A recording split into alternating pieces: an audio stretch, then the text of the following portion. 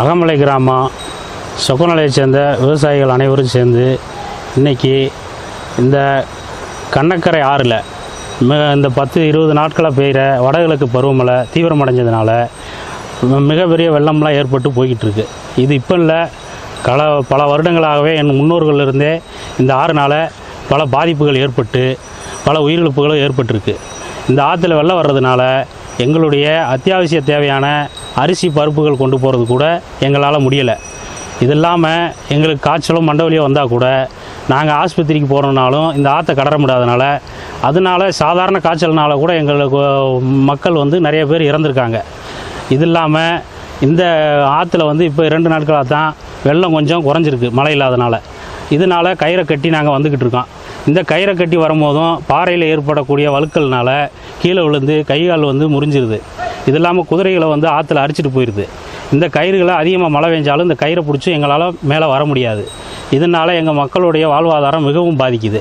இதை எந்த அரசாங்கமும் இது வரைக்கும் பார்க்குறாங்க, கேட்குறாங்க, செய்கிறோம்னு சொல்கிறாங்க. ஆனால் எந்த நடவடிக்கையும் இது வரைக்கும் செய்யலை.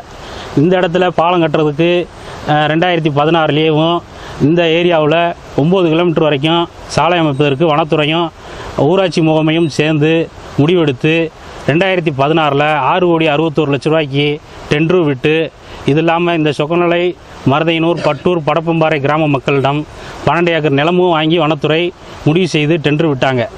இப்போ இது வரைக்கும் இன்றைக்கி 2019 11ஆம் மாதம் ஆயிடுச்சு. இது வரைக்கும் எந்த நடவடிக்கையும் இல்லை. டெண்டர் எடுத்தவர் 6,61,00,000 ரூபாய்க்கு வேலை செஞ்சுட்டேன்னு கணக்கு காமிச்சிட்டாங்களா என்னன்னு தெரியல. ஆனால் இது வரைக்கும் எந்த வேலையும் நடக்கலை. இதனால் எங்கள் மக்கள் சாதாரண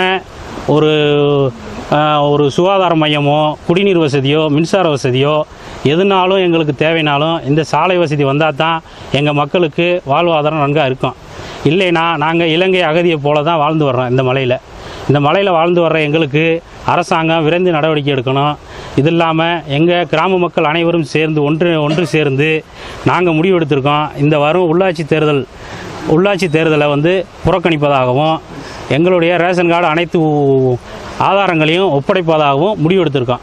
இதை அரசுக்கு கவன ஈர்ப்பாக இன்றைக்கி தெரிவிச்சுக்கிறோம்.